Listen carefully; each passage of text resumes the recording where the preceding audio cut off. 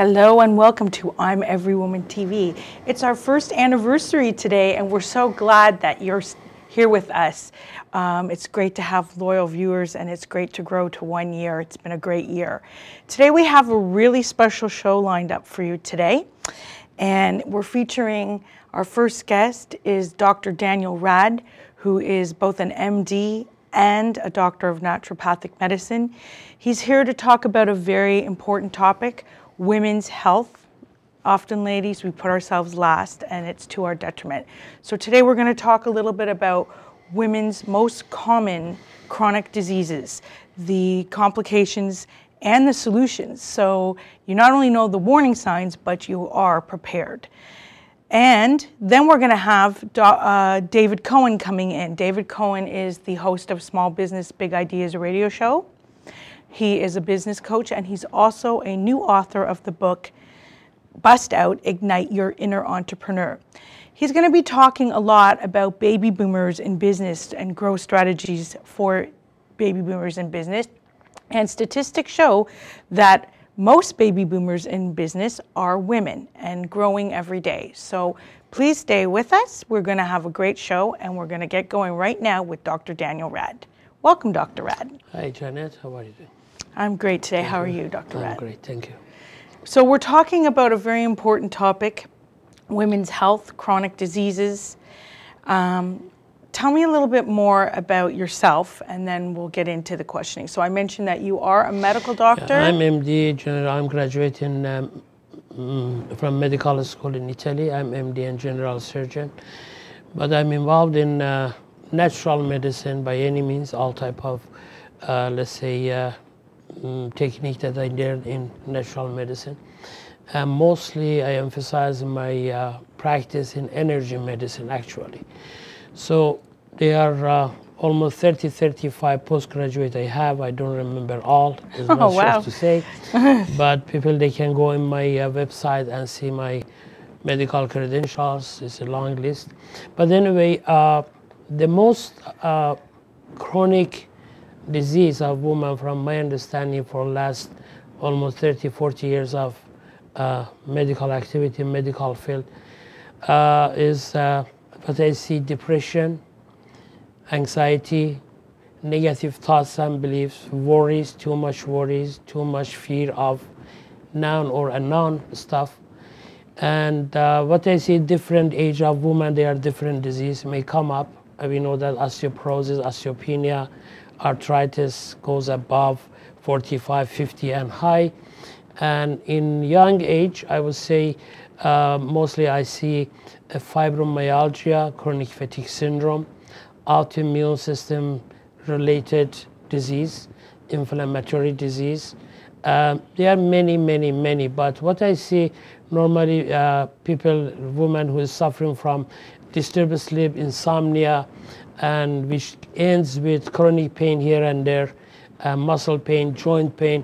But Janet, when the pain stays there, or any illness, any symptom stays there and doesn't go away, by itself won't go away, and there is no any tool in medical field to eliminate it totally, it will take energy of the body. It will take energy of central nervous system. It will take energy of autonomic nervous system. Therefore, will disturb whole area, whole body. And normally, I don't see the body as a part of bodies, but I see that in whole. That means there is, let's say, heart is not far away from the stomach, and so on. Mostly hormones imbalances in women is a big problem. And I see 75% of women, they're taking some type of hormone supplements, different way. Still, they are having problem. Still, their problem is not gone. So, Dr. Rad, why is it? I mean, the statistics show that women are higher risk for these type of chronic illnesses, including heart failure and what have you. Why is it that women suffer more than men from these type of things? Why are we more subject to having chronic illness? There is a specialty, or woman is a specific individual. Woman is creature that is really specific. When I use some word, don't panic when you hear this word. I say, woman is not human being, but woman is angel. Okay. Oh, Angel, that's nice. Yeah, really they do. And what they do, they put tons of too much energy. They give service, do, think, worry about children, worry about husband, worry about their life, personal, financial, political, whatever you name. They put too much. I mean, that much they give, they don't receive that much. Right, we tend to put problem. ourselves last. Yeah, that is wrong. That is totally wrong. I know, we put the wife role, the mother role, the daughter role when we have elderly parents to take care of. Even the friend's role sometimes before our own needs. Giving too much, receiving not that much causes problem. And we know that we are a unit of vibration, and our body physically is moving because of that vital energy or prana. If there is any disturbance, blockage of energy in system, so therefore any disease may come up. So you mentioned this block, and it is a repetitive thing, right? It can be ongoing for years, therefore leading up and building up to perhaps not just heart disease, but stroke, also cancer. Many things may come up when there is a blockage of energy. Energy, what does mean energy? Yes. Energy is the power that we don't see, but we can feel it, we can sense it, but we don't see energy. And this energy called vital energy in human being, that is vibration of electrons, vibration of molecules, and whatever they are moving. And normally they are disturbed by negative emotions. Okay, if somebody feels sad, for sure hormones, they are disturbed different way. Heart rate goes up and down.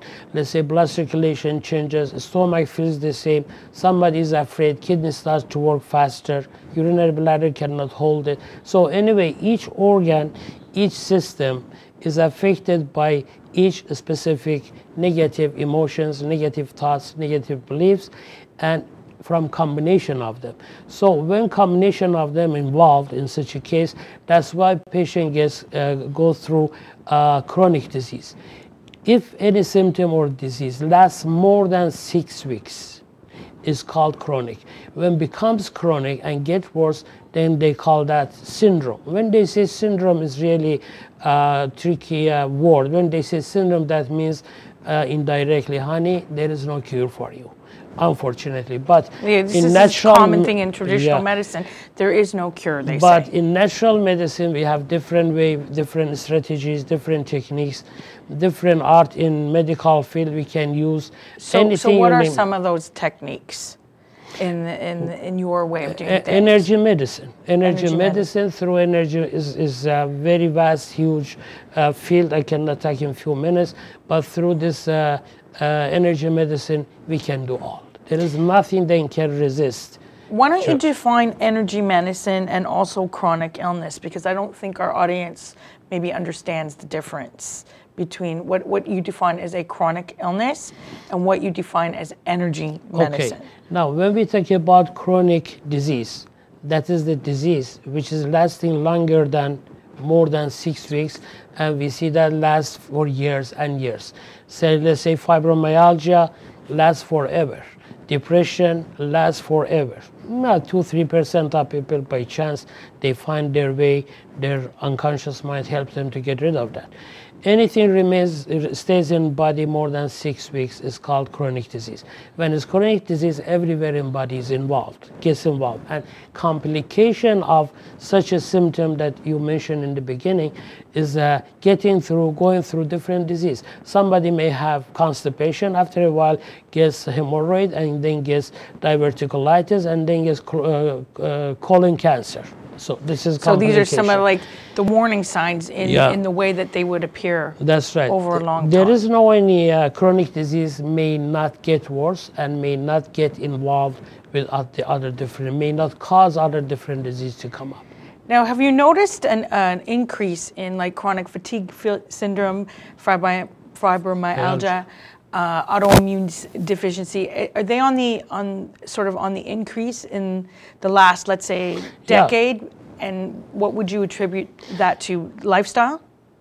Depends on many factors. One of them is If one little symptom, very mild symptom, lasts more than 6 weeks, will disturb everywhere. I mean everywhere, will disturb glands, will disturb hormones, will disturb digestive enzymes, and consequently, as a complication again, will disturb each organ one by one, and all each system one by one. So therefore, this body, hardly I can say, can get rid of all these problems through allopathic medicine.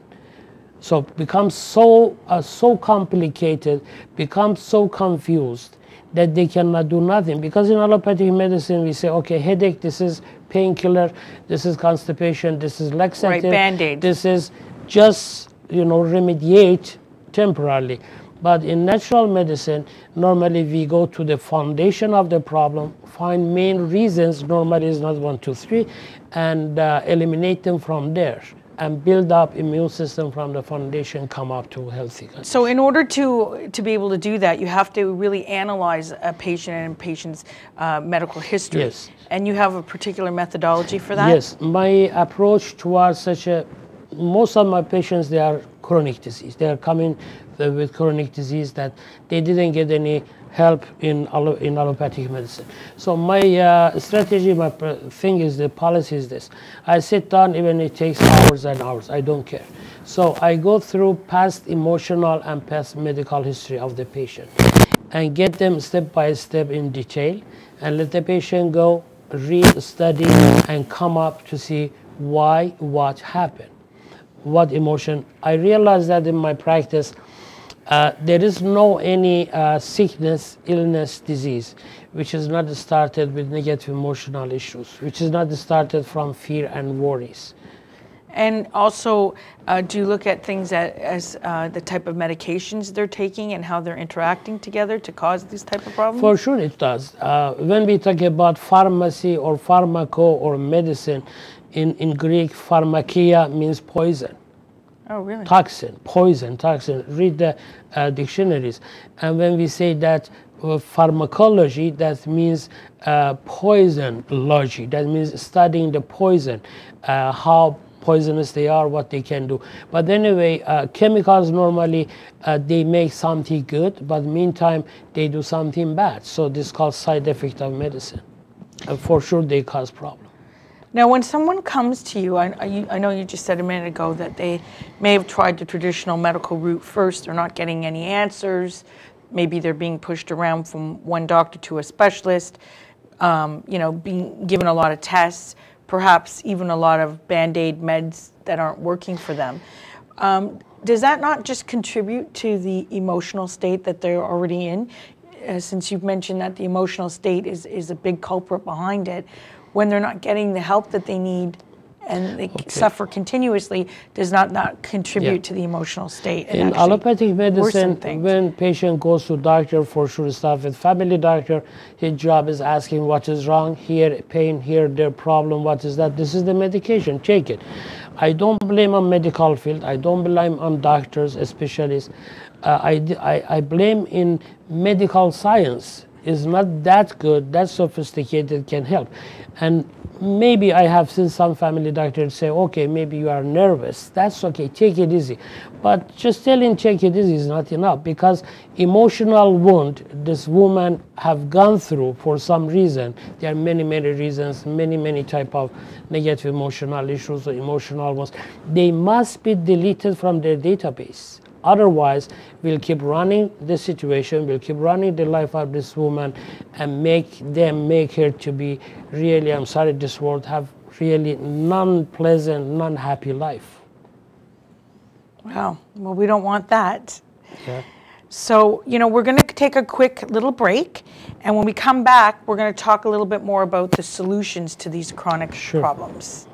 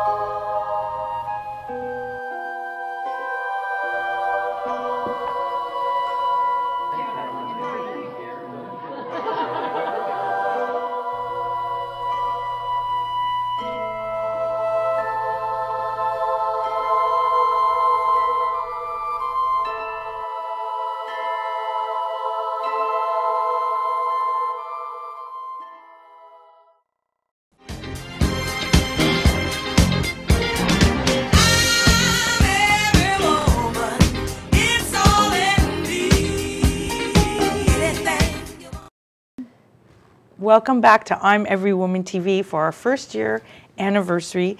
Before the break, we were talking with Dr. Daniele Rad about women's health. We're talking about women's chronic illnesses, the complications and the solutions, and we're going to get to some of the solutions right now. So, Dr. Rad, before the break, you were very good at explaining sort of what causes or the warning signs that a woman should look for when she feels that she's going to be suffering or has the oncoming of a chronic problem that could lead to the breakdown of any major organ. You mentioned hormones was a big part of it, hormonal imbalances. What is the best way to determine if a woman is having some sort of hormone imbalance? Is it strictly by a blood test, or is there other methods? No, there are many things that may show. One of them is their health condition. If we see the first sign for me when I see the woman is sad, down, introverted, depressed, kind of mild to severe depression, and then the first thing I ask about the age, hormones, and mostly about thyroid gland. Normally, hypothyroidism is one of those diseases that causes depression. So in this case, needs to get some hormone supplement. I mean, thyroid hormone supplement. And then we see from different signs and different symptoms what is going on. Is that related to hormones or not? We know that hormones, they are catalyzers. In other words, if there is no hormone, no function will take place in our body. Physiology will be pathology. So anything happens, for sure hormone is involved. And meantime, through blood tests, we can find that what hormone is lacking, what hormone has problem. What about saliva tests? Are they accurate? Saliva test is a kind of traditional. I would say, yeah, must be accurate, yeah.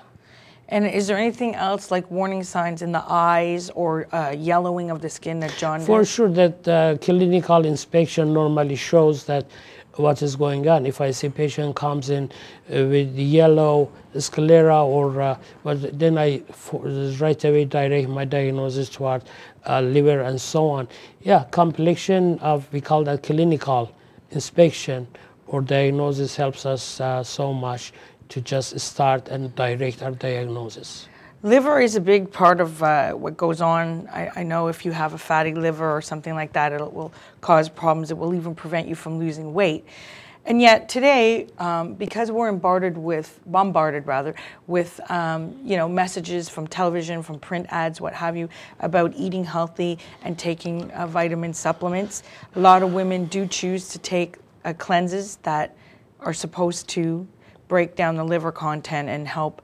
What's your take on that? Do you think that that's a positive thing or not such a positive thing? It's a kind of helping situation. From my understanding, eating healthy is good, but not necessarily is necessary. Mind must be healthy. When mind has problem, mind is a software of hardware, which is our body system. So if mind has problem, if you eat the best, healthiest luxury food, when you are angry, I swear to God, you cannot digest nothing. When you are worried about something, when you are afraid of something, when you are planning, I say patients, when you eat, no phone call, no TV, no newspaper, no argument, no talk about business and nothing. Just concentrate and socialize with your food. Say that how beautiful you are, how nice you are. I will digest you and enjoy and grow up. So mind is important for me from my point of view, rather than having healthy food and having tons of those supplements in health stores. They are useless if digestive system is not doing well. And digestive system will not doing well when mind has filled up with negative emotional issues. Well, we talked a lot about the complications, so let's get a little bit into the solutions of how you treat these chronic problems. So again, you said diet wasn't going to do it alone, neither were supplements. Would exercise help to correct a mind that's in a negative state? Yeah, we have different stages here.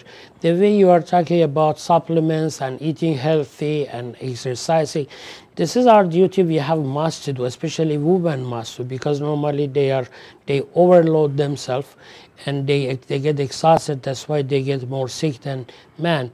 And as a maintenance, they have to dedicate specific hours in their life to themselves, to do meditation in order to clean up their mind out of those, let's say, non-healthy thoughts and beliefs, and do physical exercise in order to, let's say, make their physical be more healthy, be active, and take care of their food, have healthy and good enough supplements to forward to system whatever they need. But again, most of disease, they come from two ways: digestive system problem caused by mind problem. Negative emotions, negative thoughts, emotional wounds, they are the main reason of any disease. So now, how do you specifically and uniquely in your practice target this emotional mind problems? What specifically do you do for your patients to help them overcome the mindset issue, and then that can lead to their health improving? In such a, let's say, a field, I use energy medicine again. There is a technique which is called negative emotional release treatment. Has nothing to do with psychology and psychiatry, whatever. It's a straightforward technique that allows me to help the patient to have access to her own database and dive in her own mind, let's say, ocean, and find out what are wrong there, and pick them one by one based on their severity and seriousity, and then I help them to delete them. So this technique we cannot talk about here because it's too long, but this specific technique may and will make negative emotion be gone in a second. The same way you have access to your database in your computer, and the program you don't need it deleted is gone.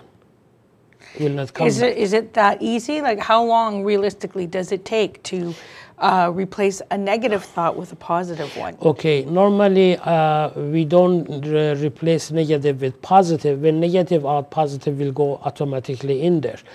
And it takes time, depends on how many issues the woman has and how severe they are, how chronic they are, what complications they have, what consequences they created. So each case is totally different. We cannot say that the problem with Miss A is equal the same Miss B. These so many hours must be there. Each case is different. We human beings, we are unique. We are the same, and nothing looks like each other problems. So I don't know, depends on many factors. So walk me through, because I know today you also have a giveaway for an analysis of this sort.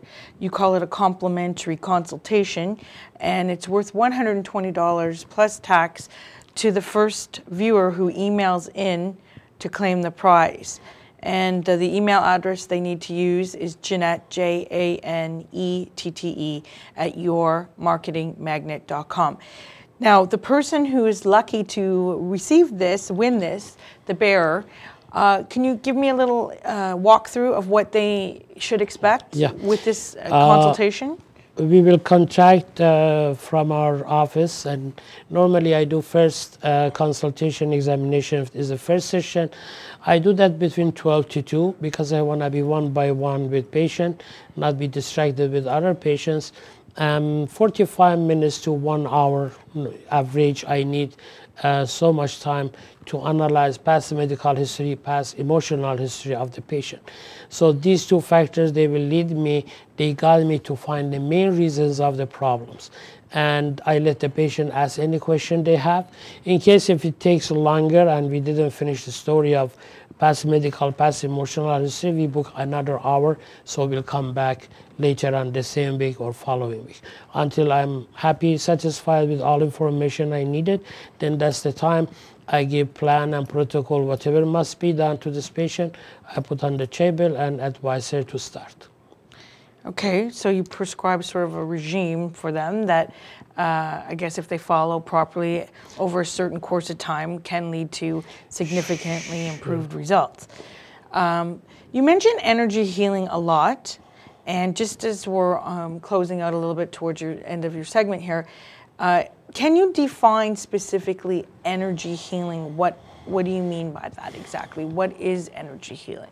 Okay, your question is really interesting and is not that easy to answer your question in 2 minutes. Well, just give me a short version. Because it's very huge. We have people, they have to know more about energy. They have to know more about superconscious mind, quantum physics, quantum intelligence, whatever you name it, which is that we are made out of, and which that they keep us alive, they guide us to do whatever we have to do. In other words, human being uses energy unit in his system, which is called mind, which is called unconscious mind. That's what woman has more than man, because they have no 5 senses, but they have 6 senses. Anyway, using this energy, we have the extra saying. Yeah, having this energy guiding, directing to the body, that infinite intelligence knows where to go, what to do, when to do, how to do, all will take care of that. But this is the technique that a practitioner must be good at it, really. Okay, well, I trust you're pretty good at it. So we're just out of time for today, but I wanted to make mention of the fact that you are here as part 1 of a part 3 series that we're doing on women's health, because I am a big believer in women's health. I think that, as we said earlier in the segment, women tend to put themselves last.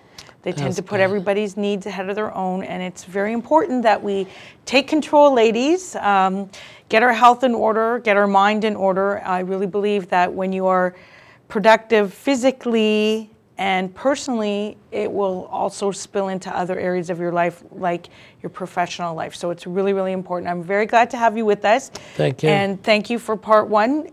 When you return on December 17th for our holiday show, we will continue this conversation on women's health when we'll focus more on stress. So look forward to that, ladies. And then I want to also just re-announce that there is the giveaway today that you've very generously given, a 1-hour complimentary review of your entire health situation with prognosis and diagnosis and suggested prognosis, worth $120 plus tax. Please email in Janette, JANETTE, at yourmarketingmagnet.com to claim that prize. It's going to the first one we'll receive.